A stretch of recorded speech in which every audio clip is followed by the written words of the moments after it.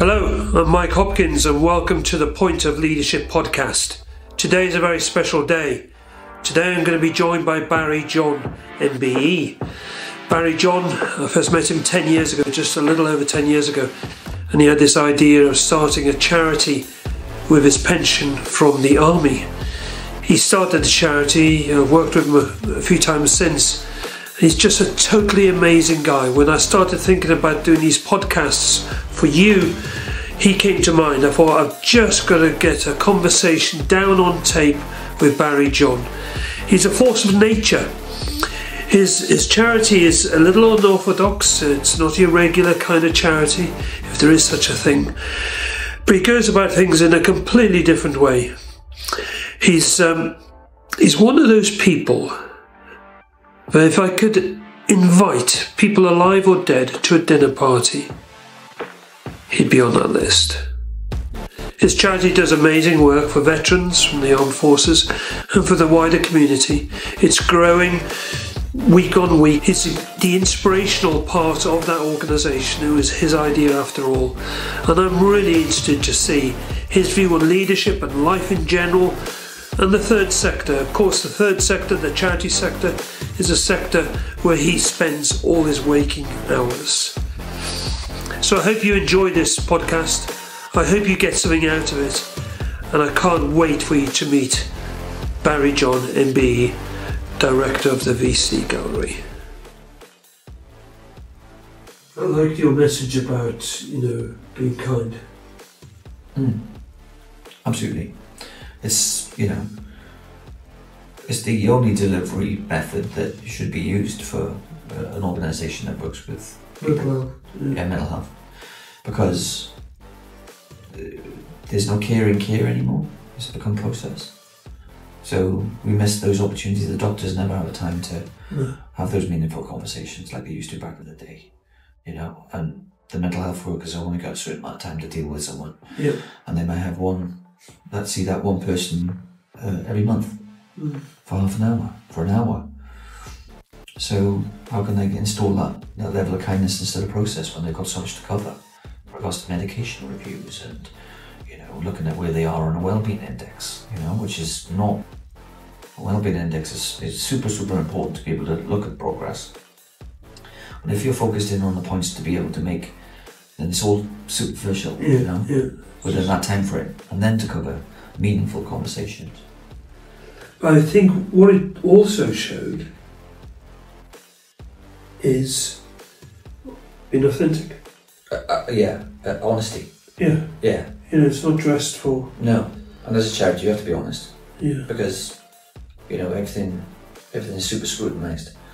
So you can either be a bluffer or you just tell it as it is. And I think that that is the remains of the day, isn't it? It's like you have to just take every opportunity you can to do something. I think it's part of your charm. It's also part of what the VC Gallery is. They want to go there because it's, I'm guessing, just what I see, they want to go there because they know they're an individual that is recognised there. It's not just another number. Yeah, and that's where maybe the gallery stands. The word, as in this PR. The gallery, artists are quite entrepreneurial, they are quite maverick, they are quite, outside the box, aren't they? So that works really well for that. You can have those disruptors in a sense, you listen to them. Everyone has a view. Sometimes it's like 3 people or 4 people, in some cases 5 people I've had. They're all talking at the same time, Yeah. With ideas, and that's when it takes that level of, a pure-mentorship where you try to capture all of that, to give everyone time to be able to have that word, to be able to give them that sense of being. Thank you for being here today and giving us some of your precious time. Thanks, Brian. Thanks for inviting me. Well, this is the third podcast we've done in the Point of Leadership series, and the idea of speaking with you, one of the most inspirational people in my life, came to mind fairly early on, and so I'm really excited to get your view on the world, on leadership and the whole shebang. So by way of introduction, you started the VC Gallery charity 10 years ago, just over? Yeah, just over 10 years now. You started it on your pension from leaving the army, is that correct? That's correct, yes. Incredible. So, yeah, after leaving the forces for 24 years, I wanted to look at how I could come back to my community and to do something different. But ultimately, my military career really focused where I was as an individual, as a personality, leaving a small place called Nayland, as you can imagine. It's a very kind of small, kind of tribal area, I would say, and I'm very proud of where I'm from. But ultimately, in some cases, some of the opportunities were very limited there. I think it was a massive stretch for me to test myself as a young 15-and-a-half-year-old to be able to look at joining the forces. I think it was early 90s, there was a lot of redundancies. So I thought, you know, what options have I got? Friends of mine were going into the military. So I thought to myself, I'm going to challenge myself and I'm going to go to the military. There was a second reason, it was because the opportunity to join the forces and to maybe get a post into Hong Kong was one of my motivational factors for it, because I was studying martial arts. So the Royal Regiment of Wales were in Hong Kong. So I thought, right, if I can get a job, I can get off unemployment, I can leave school, because I was dumb as a mule, you know. I was at the front door, the back door. So, you know, I was a slow learner. So I thought that that maybe with a bit of sports and a bit of combat training, and I was doing karate and I was doing martial arts and I was boxing and fitness was a real key factor. So the infantry, you know, was probably the only thing I could really qualify for, where I was in my intellect at the time. So I managed to get into the Royal Regiment of Wales, which I was chuffed, and then I had a posting for a year. So I'm an only child, and going into a dorm with like 25 people was super difficult, and I was away from home for a whole year, training in Folkestone and Kent. It was like a slam shot into, you know, beating that anxiety, beating that kind of apprehension of what I wanted to do from a small little area. That's in at the deep end, isn't it? Totally at the deep end. And I think that's what I always find.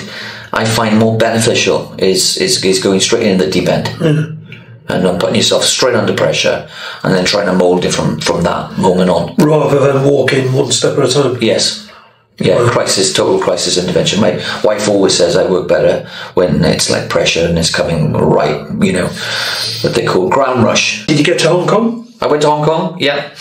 They messed my passport up. I went to get on the flight. They said, your name is not John Barry, it's Barry John. So I had to leave Heathrow, come all the way back home, contact the army and say, look, how do I do this?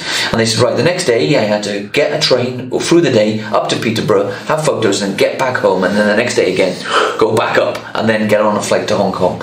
So again, that was a test, you know, and now I travel fine. I love traveling. You know, some people don't, but I think travelling is one of the world's most amazing experiences, isn't it? Because that's when you see the world, that's when you see cultures, that's when you learn and really learn. Oh, without a doubt. I think every step I made, and it's a character building, but also if you look at it from a perspective of adventure and of seeing, you know, you go away on holiday for a week, I get my best thoughts, I get my best inspirations, you know, I come, you know, because I'm soaking in things, and God, I feel nourished. I feel like I grow every time, even if it's a holiday to Spain or it's going to Malaga and scratching your ass there. It's great that you come back and you just feel like, oof, I'm ready to go again until the next time. And you know, it's like if you have those phases, and I kind of use those phases for what I do now for other people.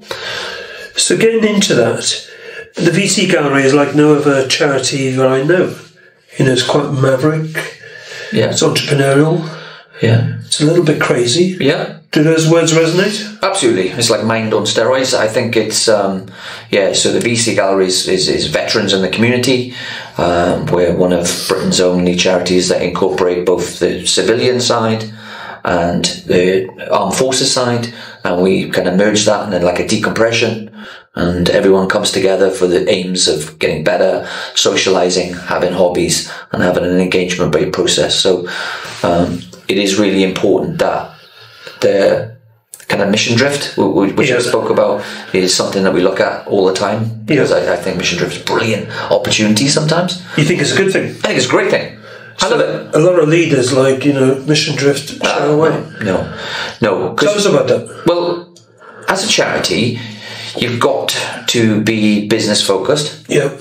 And sometimes the aims and objectives of, say, the health board or the government or the armed forces can sometimes be malleable and changes. Yeah. So, being a veterans and community-based mental health charity, if we want to understand better on autism, or we want to understand dementia better, or we want to understand anxiety, we have to mould into that. You can't just say we're an arts-based charity and that's it, because ultimately there's going to be people coming in who don't want to do art, they don't want to do poetry, they don't want to do photography, they might want to do metal detecting, they might want to go on walks, they want to do walk-in football, or they want to, have events going out. So we have to kind of mould to the individual that comes in and have meaningful conversations like we're having now, and say, okay, what's your interests, and they say, I don't like art, I don't like photography, I don't like that. Well, okay, what do you like? Or what would you like to do?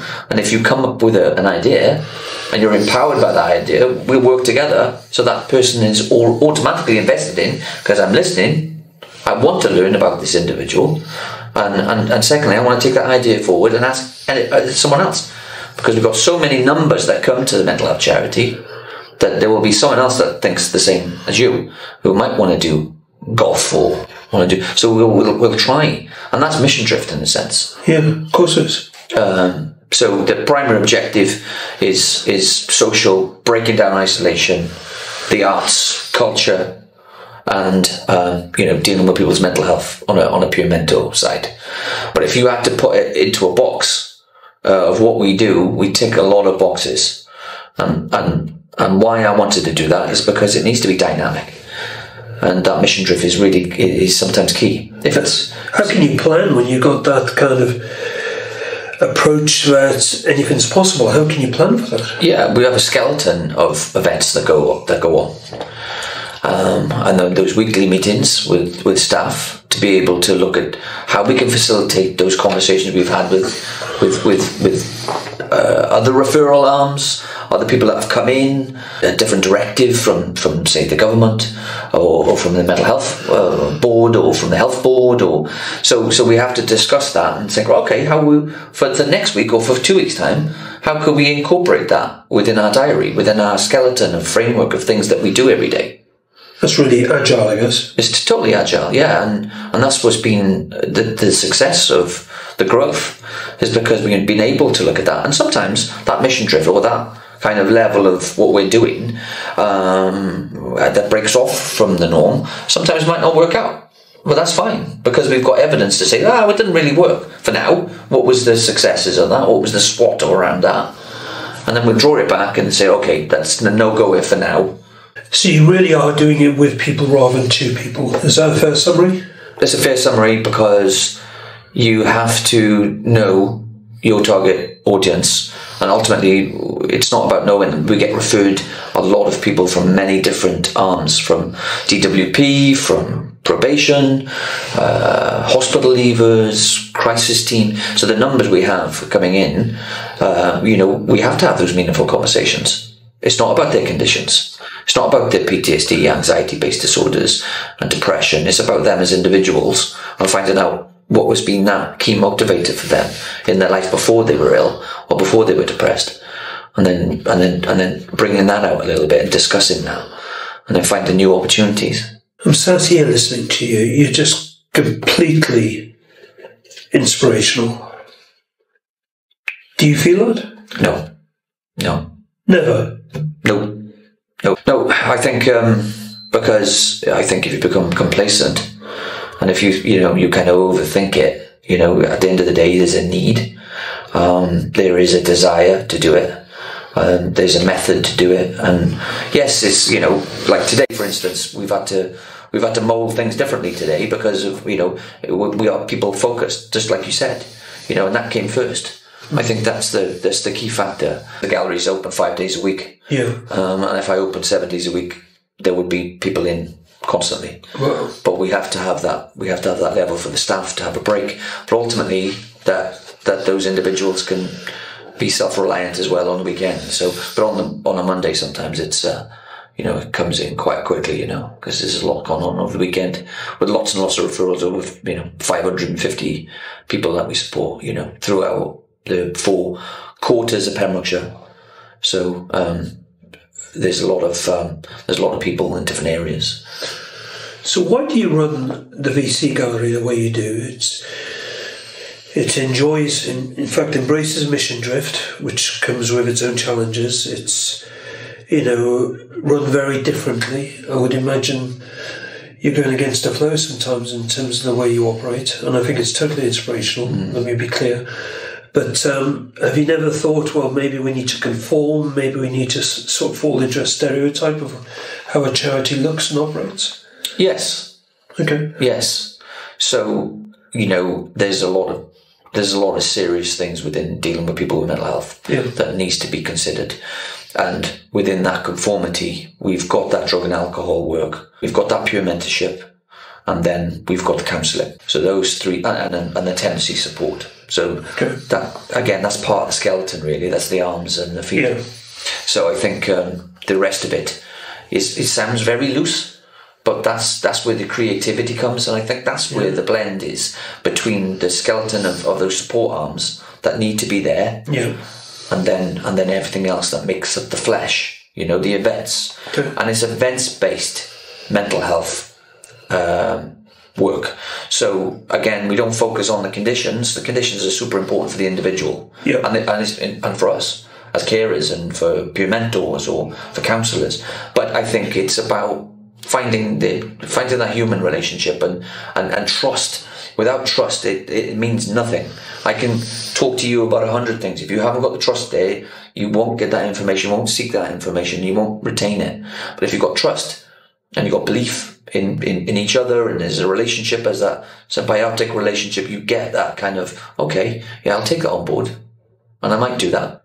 But ultimately, points make prizes when you're dealing with that interaction.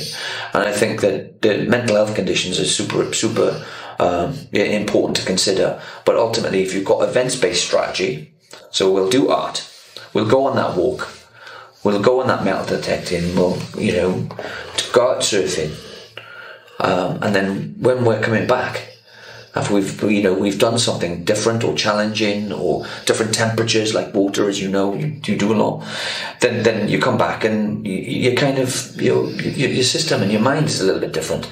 So that's when those points make prizes. That's when you can get the maximised kind of level of input and trust and conversation.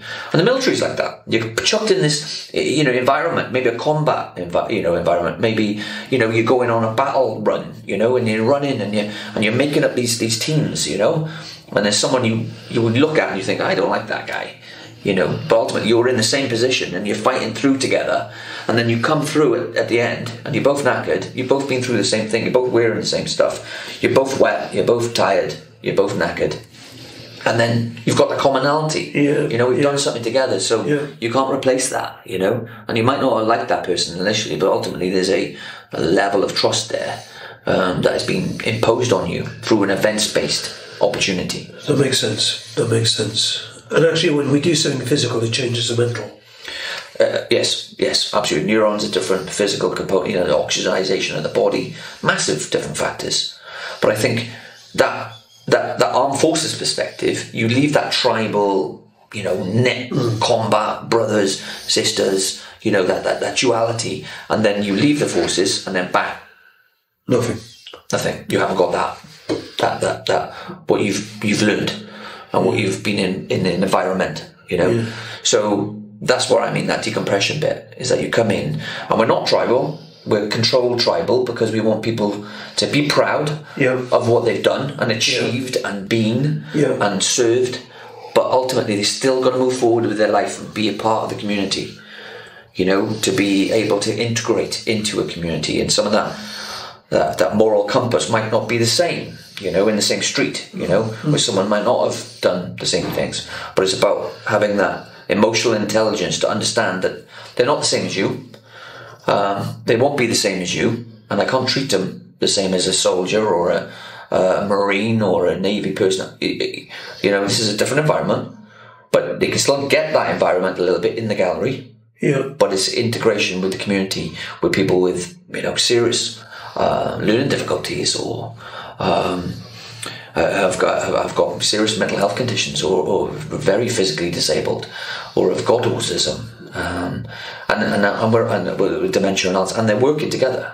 Still with that kind of little bit of tribalism that you got from competitive armed forces kind of life, but it's slow decompression into the community, because that's where they are now. They're not in the forces anymore. I heard it said recently, that when we show care to someone, that's how we build trust. Do you think the two are linked? Yes. Yeah, absolutely. And I guess ultimately what you're doing day in, day out is showing care. Yeah, but no judgment. That's no judgment. No judgment. Besides the referral processes, you can walk in, and make that opportunity. People come in that are professional artists. People come in, they're sportsmen. They don't come in because they're suffering from their mental health. They come in because they want to be a part of a community and to give something. But ultimately, we are like in some cases, the £50 in the wallet they're not using. So they're coming in, but if they need us, they know we're there. And I think that as long as we as a charity are forward leaning into care and to always treating people with respect, no matter what, ethnicity, gender, whatever, whoever it is, we are a caring and engaging community that brings people together. I think that's a real factor, and beating loneliness. You can be lonely with a condition. You can be lonely with your thought processes, your gender identity, and your autism. You can be alone. You can be in a busy room and alone. Yeah. And I really focus in on that. And my staff focus in on, if we have someone that comes in that is feeling lonely and is in a busy room, that built up of different personalities, and they're all talking because they know each other, but they're at a different level of that because they're new, then we have to make sure that we guide those conversations and make sure we have that eye contact and make them feel like they're welcome and they're validated as an individual when they come in. So you're the leader of the gallery? I'm the founder. Yes. I wouldn't say I'm the leader. Why not? Because we've got a really strong team. Last week, I'm going to name drop, okay? We won NHS Hywel Dda Team of the Year. So it's not just about me. You have a whole load of leaders, I think, a whole load of people that you can communicate with and trust and challenge, and they challenge you. Yes. That's good. That's good. If I came in there and I that's not happening, this is where it's happening. That's, for me, that doesn't work in a mental health charity. In the military, we know that's the way. The hierarchy. Yeah, the hierarchical chain is what it pins performance. In a mental health charity, no. I mean, my staff can challenge me, respectfully, and I can challenge them respectfully. But it's built up on, I've got my project manager, Steph, who I hugely work together closely with and respect. Yes. And she is, someone that, dealing with an armed forces. She's not armed forces, you see. So that's great continuity between me being a veteran, yes, to be in the V, and her being a community, and a strong female, She is quite a character. She is. And, and that's a great leveler for me, because I'm the ideas guy, I'm the one that wants to do wacky things, and, yes, I'm the founder, but, I need to be put in my box, and I need to be, not chauvinist in my approach to that, because or egotistical, and that's why he says, you're saying I'm inspirational. I'm trying to do something that I'm passionate about. I think that's the key factor, and then she is equally passionate, and then we recruit equally passionate people to want to care and to want to better other people and themselves, of course. But if we can do that as a team, and being flexible and making mistakes sometimes. And that's really important. Tell me about it. So sometimes I think, when I wanted to set up the charity, the local authority, wasn't really supportive, because charities can be maverick. Yeah. Charities can do their own thing. They can be flexible. They can take risks where the local authority can't. They have a set parameter of what they need to do, and that's really important. But if there's a hole in services, if there is a niche, and that's where a charity or a social engagement project or a CIC grow, is that opportunity for something not there. That's why. Space. Yeah, you fill the space, so you can take risks, and as long as they're controlled, of course. Yes, not reckless. Not reckless. We're dealing with super important things. Yeah. Public money. You've got to make sure that you're covering all angles. But ultimately, you still need to test what you're doing to see if it works or not. And that's where the drawback. If you make mistakes or you make the wrong thing, as long as you do it without malice and you do it controlled, and then you can talk about it and then work it forward, I think that's the key factor. If one of my staff makes a small little mistake with someone, then that automatically the first thing is to have that face to face, and we're working together here. This is a new thing. We're creating something new every time you go and do something. Yeah, and that brings excitement, but it also brings a massive challenge to that individual. Yeah, of course. Because that's where they grow. That's where they grow. Yeah, without a doubt. And as long as we're working as a team and they feel supported in that and what they do, then fabulous. For instance, one of our staff members thought we would be beneficial for taking our guys surfing, and we had someone that was severely disabled, going onto a surfboard for the first time, never surfed, never a thing, but 70-year-old, going surfing for the first time, and that was supported. It was insured correctly, with the right support mechanism, and he was the conduit for that on a personal level, while he referred to professionals to make sure these people were safe in water. So 70 years of age. Had been lived quite close to the Pembroke Dock VC Gallery, who was completely on her own, had been referred in via a community police officer that thought that they were very, very lonely and not seeing anyone, and they got brought in by the local police, and they had a massive relationship with the Pembroke Dock gallery staff. And then that happened, and they went surfing, took part in lots of art exhibitions, and had a new lease of life. From being completely isolated as an elderly person in a house. So breaking isolation is a huge factor. That's incredible, isn't it? Yeah, couldn't be proud of that. Oh yeah, absolutely. I'm proud of the staff who facilitated, made that happen. Give them a life chance, something different. A lot of people will be saying no, it's too difficult and risky, and there's too many factors in play. But actually, if you keep it simple, and you look at the factors and you work with support agencies that their strengths is all about that, and you buy into that, that's what referral processes are. As long as it's underpinned by a good peer mentor that's having good comms, that's making sure everything's safe, and everything's consensual. They want to do it. They want to have that opportunity, even if they say no. It happens all the time in the gallery. We'll have a walk, we'll have our gardening project, we'll have a Dig for Victory project, but someone doesn't want to do that. Yeah. But they might want to go to poetry. So it's having that opportunity that's safe and structured, and people are caring while they do it to break down their anxiety. That sense of being in control, I think, is deeply important. The ability to say yes, the ability to say no. Yes. Do you agree? Yes. Can you tell me some poetry? In their tortured eyes I stand forgiven.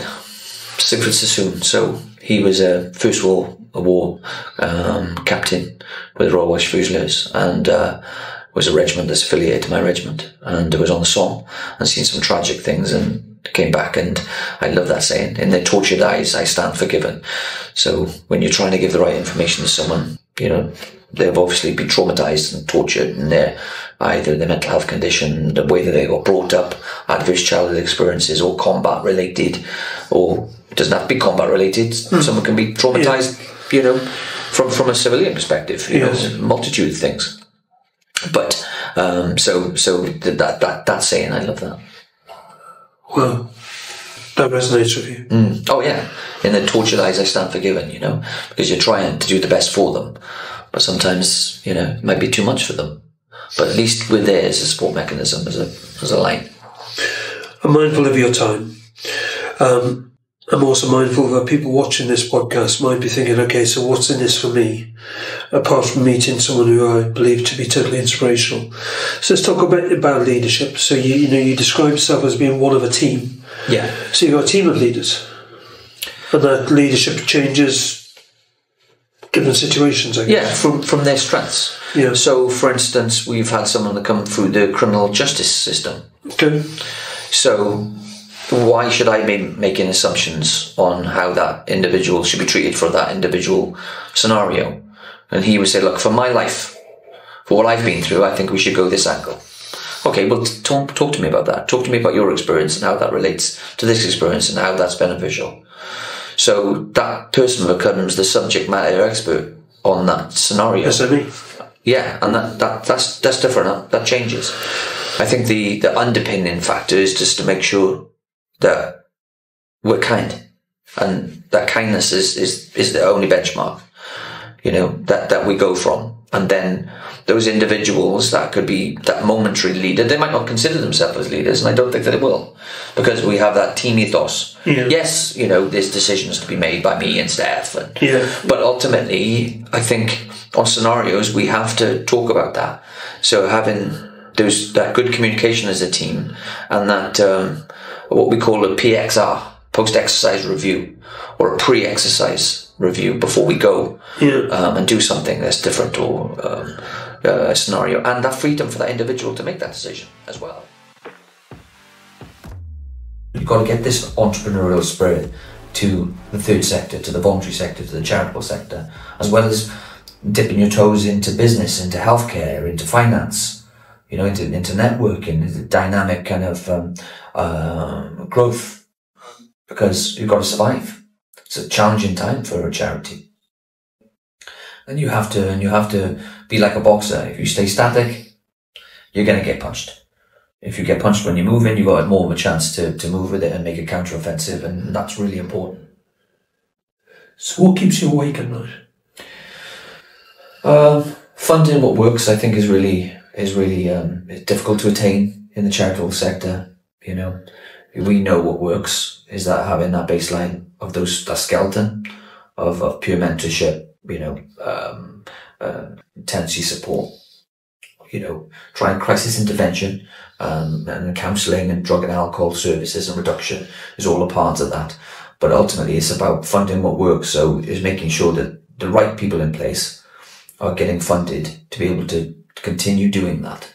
So that is the major kind of headache, because to have a team, you need to be able to pay them right as well and value their contribution. Yeah. Yes, my investment early doors was my take to try it, to try the product, to see if it was going to work. Yeah. To make it effective in regards to looking at it and evaluating and think, okay, is it going to work? Is it needed? And now it is needed.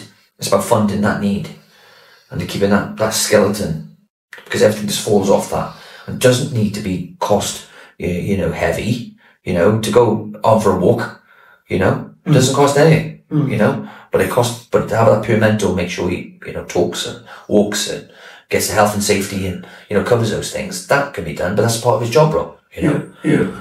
So to do an engagement, that's an engagement. So sometimes I think people look at the third sector and think, maybe it's just teen sympathy. What's your view on that? Yeah, I'm glad you said that. There's a lot of charities that, especially in armed forces, maybe like what they call something that really irritates me, called brew and banter. Brew and banter. Yeah, I don't like that. Sounds like bullshit. I don't like that. It's not, for me. We've got, is the brew the word for welcoming? Maybe. Banter is a way for, understanding, or for bringing people together, and to having a laugh, because that's what you do in the military. It's a lot of dark humour, isn't it? But ultimately, for me, it's about being acceptive of everyone in the room, no matter where they've served or they haven't served, or if they've come in with a, you know, a mental health condition. And I think, you know, going back to that, it's just about, we want to be a charity that is as close to the professional lines as possible, but ultimately still really, really focused on innovation, you know, and moving with it, moving with things. And that's where that mission drift thing comes in. I don't mean to be derogatory about that. It's about how I can be flexible, because sometimes you've got to survive. So if the Welsh Government say, right, we're interested in looking at loneliness this year, then ultimately we have to focus that, but keep it to our core objectives, our skeleton, because that underpins a lot of things. Or if it's about harm reduction, or it's about gambling, or it's about dealing with people, you know, that have come from a criminal background, you know. So we have to. That's where the stir needs to be. You know what I mean? For that moment. I get it. But underpinning our core objectives, which is keeping the doors open, being welcoming, having these engagements that are cost effective. I mean, the mobile museum, for instance, Mike, you know, that costs nothing. You know, we can go and deploy into care homes, into schools, into colleges, into GP surgeries, and these are tables full of just artifacts from people's lives that the volunteers behind this talk about. You know, this is my life, this is where I've been. You know, I'm showing you this. I didn't know about this. Yeah, it's a really, really cool project. It breaks anxiety big time, you know, because some people walk into a room, and if they got to go like over here and go poetry, or go over there and do talk to people, or got to communicate, sometimes sometimes their anxiety is so crippling that eye contact is hard enough. Walking into a building is hard enough. So if there's walking into a building and you can go and look at artifacts on a table, like you would in a museum, you don't have to engage. And, you know, again, it goes back to what they want to do. If they want to look at these things, then brilliant, you know. And then we can maybe say, hey, how you doing? You know, do you want a cup of coffee? Oh, no thanks, no problems. But I guess looking at the thing takes the focus away from the person. It gives a central thing to... Yeah, what I call the spider web, you know. In the gallery, it's about looking at artworks on the wall. So you go to one, and then go to another, and the spider web, and then you're in the middle of the gallery. Yeah. And then you have someone then to come up and say, hey, how you doing? You okay? Do you want a coffee? Do you want to hear about what we do here?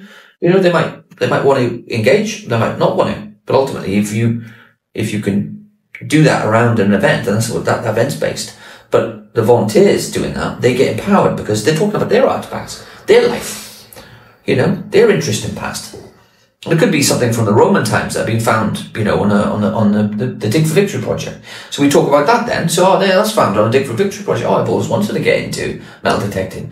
Oh, do you know that? Well, next week now. In fact, as we speak now, we've got guys metal detecting. We've got guys on a poetry. You know, we've got guys doing the peer mentoring. We've got guys doing a choir, or they don't have that, jammers group. So, but ultimately that little coin, you've started to do a narrative, you know, from that they can do for an engagement, to be able to do something. Do you ever get tired? Yeah. I'm a professional artist as well, remember? Yeah. So, you know, I have to remember that I've got a career as well as running a charity. So, you know, I'm very passionate about that. Don't get as much time as a professional artist would. I was speaking about that with your wife and your staff just now. Yeah. About, it's like a miracle I get any artwork done as a professional artist, but, you know. I've never seen you be tired. I've never seen you more, you know, any less than 100%. Yeah, well, yeah, I think we all have to put masks on as well. It's really important in performance, isn't it? Method acting needs to become something, like you say about leadership, but sometimes you might not be up for it. But ultimately, you have to show that inner strength, and by doing it, sometimes you just come into focus, and then you just take it off. And then, you know, halfway through that, then you're back in the game. Yeah. You know, you're back in the game. You've convinced yourself that it's okay. Yeah. You've convinced yourself you're tired because you didn't sleep very well, because you were worried about finances or whatever. But ultimately, if you show that to your staff, you know, that performance level is, everyone's like that then, you know. So it's not about having that. So if I had your talent in art, which I don't. I don't know. I can assure you. I don't know. You're very generous, but I don't.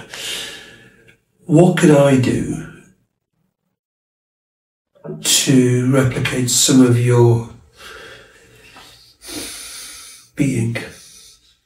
What's a practical thing I could do to have the same impact that you have on people around you, day in, day out, week in, week out? Meaningful conversations with someone. So if you're doing something, as you know, I've just seen you've got a piece of art by Josh Weatherman here, who's autistic, young man, puts the pen on the paper and doesn't leave until the character is done. He's got another show in April, you're invited to it. You know. So if you're doing that, then you talk about that to someone else. You show what you're doing, you show your passion.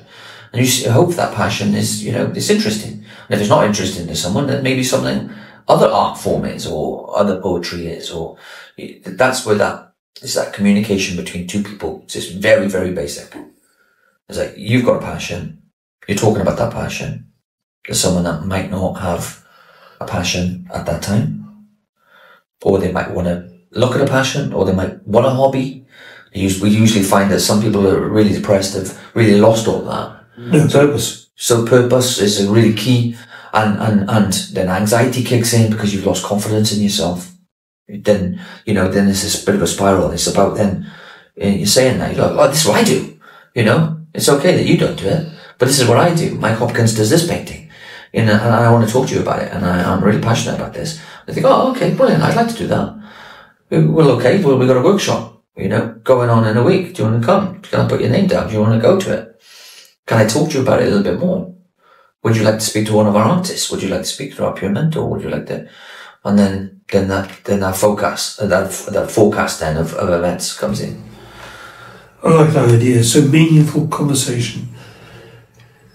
Good comms, meaningful, trust, no objective, no ego, just, a good conversation and really having a passion, and then creating these little opportunities, micro hobbies for them to try, so they're trying something new, they're opening up their neurons to different skills. You've been an inspiration, even though you don't know it, but thank you for your time today. Cheers, Mike. Thanks, mate.